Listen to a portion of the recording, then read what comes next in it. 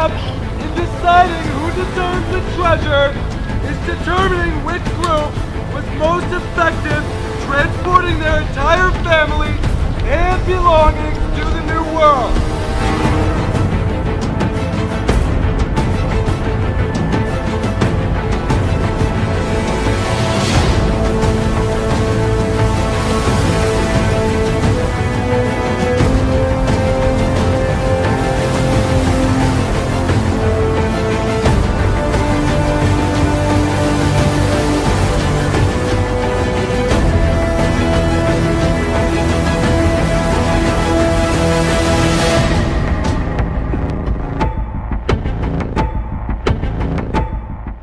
So pretty much we got this giant slab of concrete thing, easily weighed over like 25 pounds, definitely tons more. And we probably just carried that up Seneca Trail, which was probably one of the harder parts, and we just kind of brought it all over here. And it was really, really tiring, and really good feeling to get that back on the table. Yeah.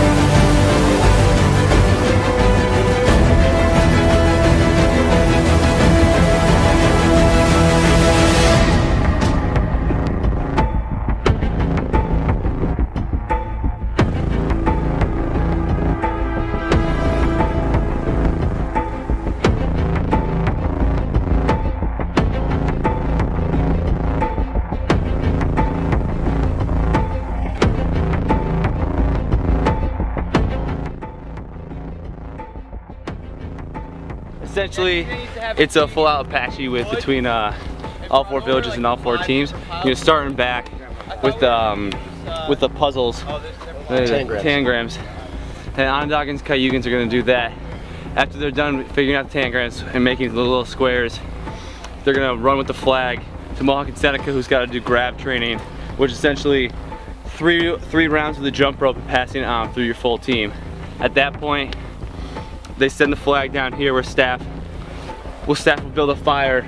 Once that fire reaches a certain height, it's going to cut a rope, which will allow us to start paddling out to the first buoy out there, where there's going to be another set of boats.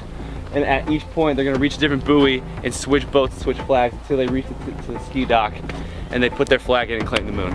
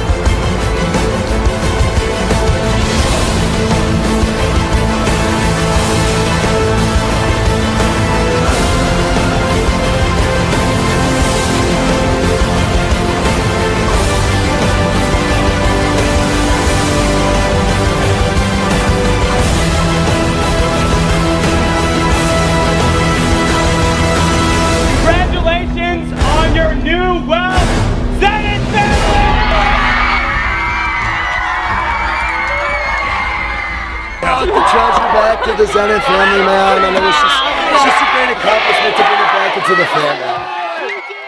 It was overwhelming, but then like towards the end, it just got to be a point where it's like, honestly, I didn't think we were gonna win, so I was like, okay, let's just tell every kid, like, have fun with it, just go all out, do the best you can, like who cares? It's just math program, but it's math program, and It's all green. We all won today.